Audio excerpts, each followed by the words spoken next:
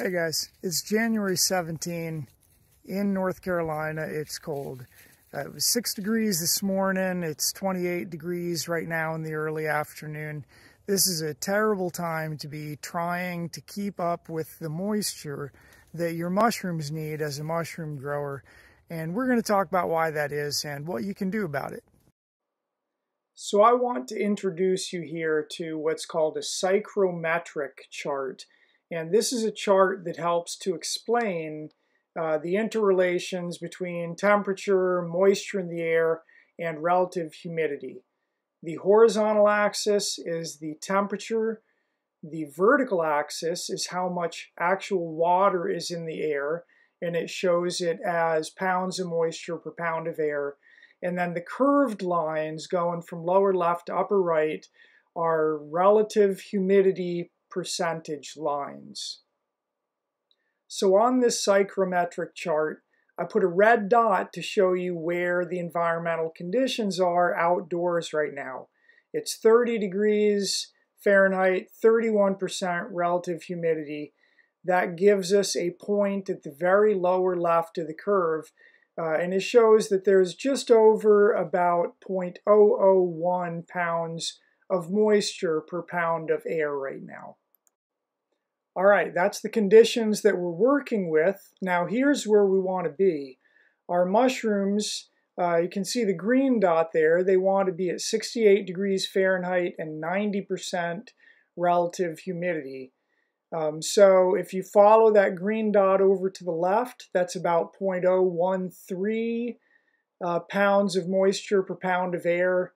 So 13 times as much moisture in the air as there currently is. That's what we need.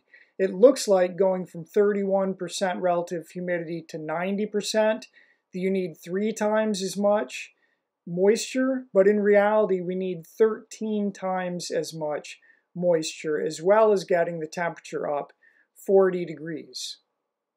When you are trying to keep the same relative humidity in the winter that you are using in the summer, it's much harder to do.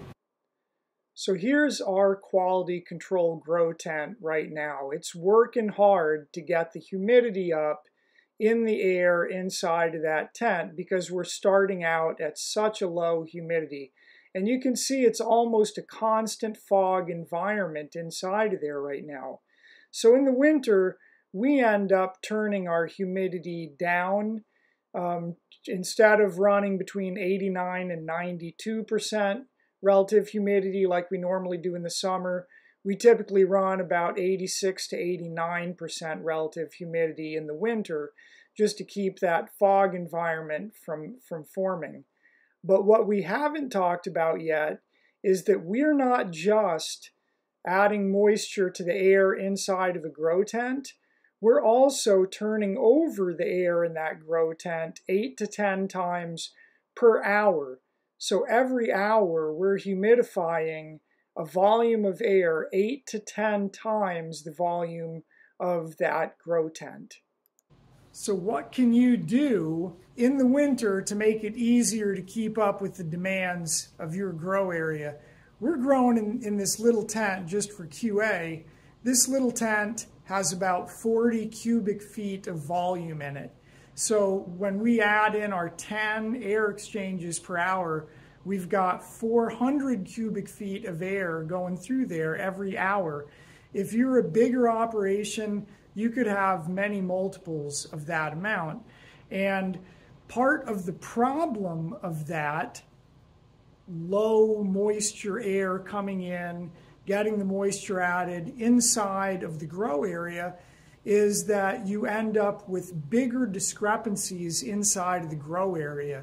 You've probably already found that you have microclimates in your grow area where there are some areas where the humidity is higher or lower, some areas where the carbon dioxide levels are higher or lower. And when you have a greater difference between what's coming in and what you want to produce, you end up with greater discrepancies. So one thing you can do is humidify the space outside of your grow area so that the air you're drawing into your grow area is already closer to the desired humidity, and that'll let you get more consistent results inside of your grow area. The other thing you can do is make sure that you are having the lowest possible air exchange for what you need. Knowing that when you're going from 30% relative humidity to 90% relative humidity, it's not just 3 times difference, it possibly is 13 times difference. The less humidity you have to add, the better. So keep that air exchange, especially in the winter, as low as possible to still have good quality mushrooms. I'll tell you, I ran the numbers for this little 40 cubic foot grow chamber and found that in our current conditions, it needs to add an extra cup of water every hour to this environment to get the humidity where it needs to be. And a cup of water doesn't seem like a lot, but that's still going through a gallon of water every 16 hours, 1.5 gallons a day in this small space. Now, if you're growing just for home use, maybe you're using one of our grow-at-home fruiting blocks, you actually have an easier job because the environment that you're creating using just the regular humidity tent that came with the kit is really small. You're looking at maybe 1 cubic foot, and you can add extra moisture to that just by using a pan under your fruiting block that you keep water in, and then even adding a cloth partly into that so that there's extra area to evaporate. So keep your humidity tent on there, keep some water under your fruiting block. Anytime you see that there's not visible moisture inside that fruiting tent, take it off, spray the inside of it well, and go ahead and give the mushrooms a few sprays at the same time, and you'll actually be able to keep a pretty good moist environment that way. All right, a quick functional review of what we learned.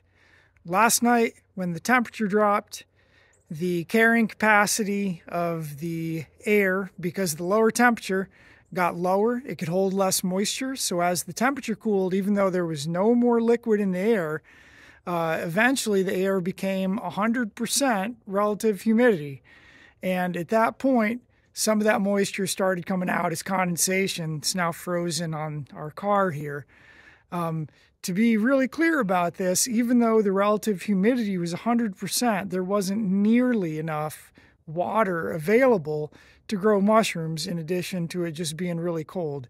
So this is the lesson you need to understand as a mushroom grower, is that relative humidity is not a good indicator of how much water is available when the temperature changes. It's only useful at the same temperature.